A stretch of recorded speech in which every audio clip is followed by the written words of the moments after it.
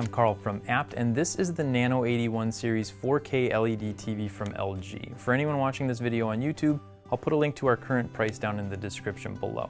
The 81 series is the second step up in their nano-cell lineup, and it's available in two sizes, 55 and 65 inches. It's got a nice design with a thin bezel surrounding the screen and a center-mounted pedestal that raises it just enough to put a soundbar below without blocking the picture.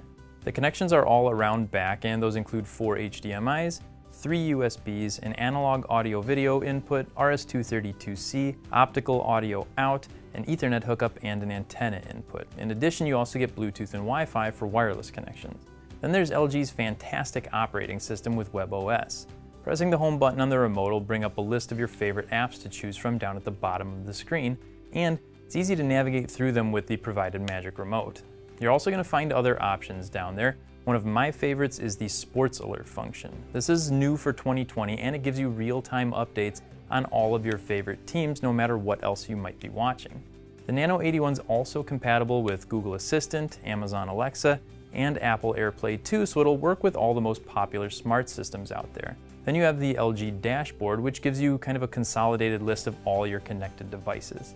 Sound on the Nano81 is pretty much what you'd expect on a newer TV. There's 2 channels with 20 total watts of power. It's okay for watching shows or the news, but like almost every other new TV, you'll have a much better overall experience by adding a soundbar, especially if you're going to be using this to watch a lot of movies. I'll put a link to a good one to match this TV down in the description. As far as the picture goes, this one's good for its price point. It's a 60 Hz IPS panel that's edge-lit with local dimming. And with it being a nano-cell TV, you get nice color depth and accuracy, and because it's an IPS panel, you're also going to get wide viewing angles, so anyone sitting off to the side will still be able to enjoy a good picture just like those sitting right in the middle. It can display HDR content in the form of HDR10 and HLG, and it's going to be a decent TV for gaming on with its low input lag times, auto low latency mode, and HGIG compatibility. And the screen handles light reflections pretty well too, but to get the best overall performance out of the Nano81, you'll want to use it in a moderately lit room.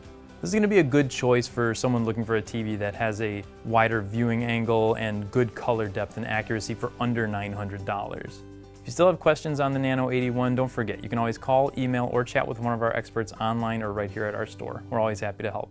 Thanks for watching, and we'll see you in the next one.